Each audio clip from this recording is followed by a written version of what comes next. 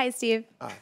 So I'm currently in a really bad situation. One of my roommates, she doesn't pay her rent and she doesn't pay her utilities. I'm in charge of all the utilities in our household. And she owes me and my other roommate 2 months of rent.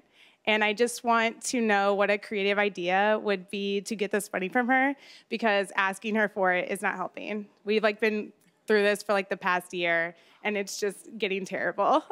Yeah, see, just listen to me.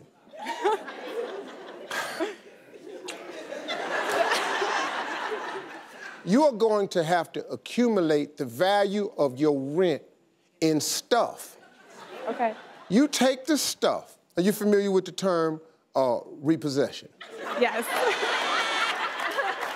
You repo her stuff until she give you the money for the rent and the utilities. She don't get her stuff back.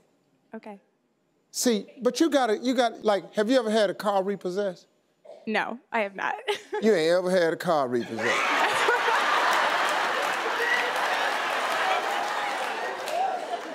You made all your payments.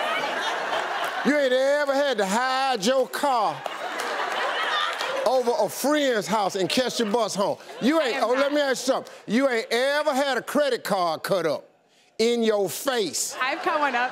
See, put the credit card down and they go, "You're Mr. Harvey?" "Yes." And they cut your card. And then you go to jail for slapping his ass. You ain't never, that ain't ever happened. I'm the only boy. You ain't ever had a divorce and lost half of everything you own to somebody you don't even care for no more. I have not. That ain't ever happened to you.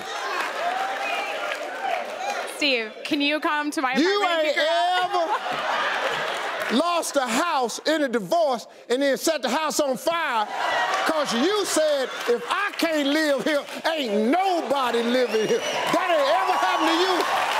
I don't know where you been. Hey, folks, welcome. Thanks for checking out my YouTube channel. Don't forget to click here to subscribe to my channel.